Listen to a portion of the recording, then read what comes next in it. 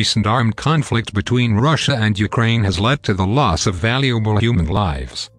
Natasha Perakov is trending online with death in Ukraine versus Russia war. Who is Natasha Perakov, Ukraine pilot?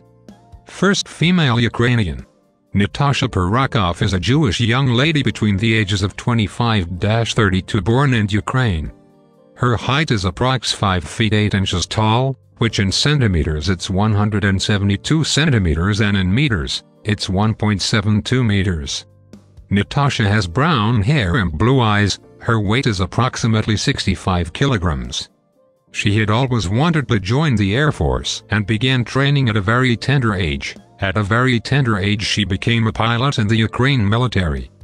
Although Savchenko was one of Ukraine's first women to train as a military airplane pilot and is the only female aviator to pilot the Sukhoi Su-24 bomber and the Mi-24 helicopter, Natasha Perakov has gained popularity as the first female pilot of a Ukrainian military plane that died in Ukraine against the Russian army.